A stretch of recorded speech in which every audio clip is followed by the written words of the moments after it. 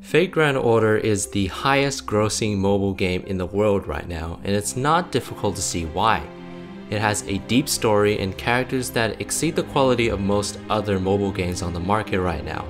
You have the writer from Fate Stay Night, Kinoko Nasu, writing the scenarios, and new content such as story chapters and new characters being released constantly. There's an active fan base both in Japan and internationally, but FGO is also creating a gacha addiction amongst the players.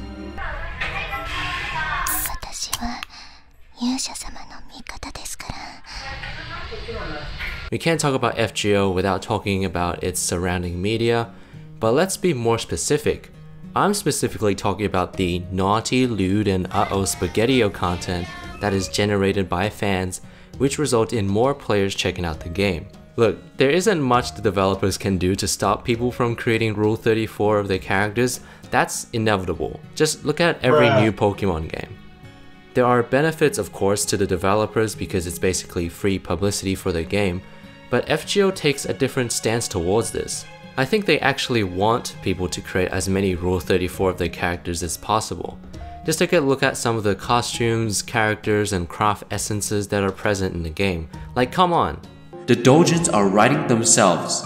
Furthermore, by working with R18 artists as illustrators for the game, the developers can spark more artists to do their own spin of the characters or costume. The art is then spread through Twitter, Pixiv, Fantia, and other fan communities. And thus, more people are likely to check the game out after seeing this clearly attractive art. And the result? People really sacrifice certain things for this game. I don't know what it is about Fate Grand Order that makes people just wild out. We all lie to ourselves saying it's solely for the stats, but in actual reality we see these waifus as our own little trading cards, and we use all our gems and quartz to get that fucking swimsuit outfit that I fail to get every year. 大悟です。FGO プレイヤーです。だいたい起きてる時は触ってるみたいな感じ。ご飯食べてる時もお風呂と寝てる時以外はだいたいあと車運転してる時以外は触ってると思うんですけどね。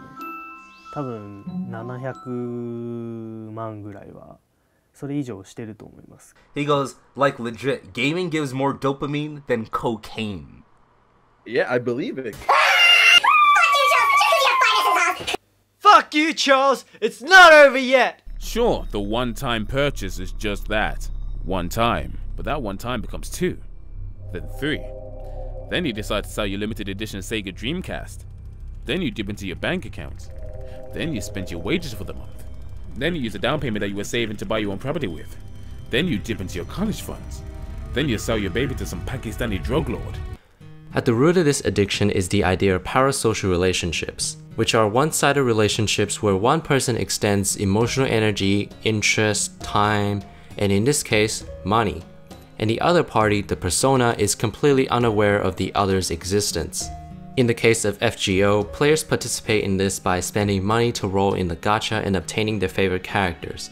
And hey, in the anime community, we often joke about our anime waifus and such. Unless you're like this guy who's buying way too much Kizuna Eye merch, to spend real money for just PNGs of a character in a mobile game is crazy to me. The FGO community has reinterpreted the act of spending money for a tiny chance of getting a character you want to the act of earning the affection of said character. In essence, they have personalized the odds, making your success at pulling a desired character to be representative of earning their affection. And that is where the problem lies.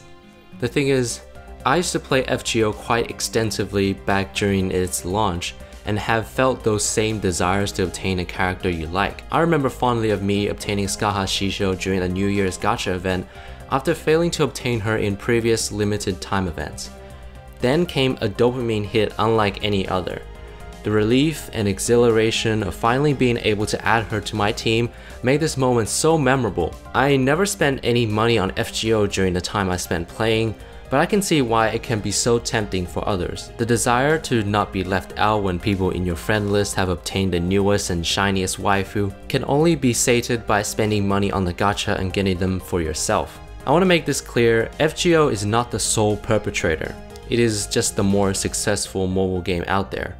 Games like Fire Emblem Heroes, Dragalia Lost, Grand Blue Fantasy, and Azure Lane are all guilty of contributing to this practice. However, they do so in different degrees depending on how generous the developers are with their premium currency. I think it's the combination of being an anime media mix, a multimedia franchise, creating characters which have dominated the doujinshi sphere for like half a decade, that makes the Fate franchise and by extension FGO one of the most powerful IPs in the Japanese anime and video game industry.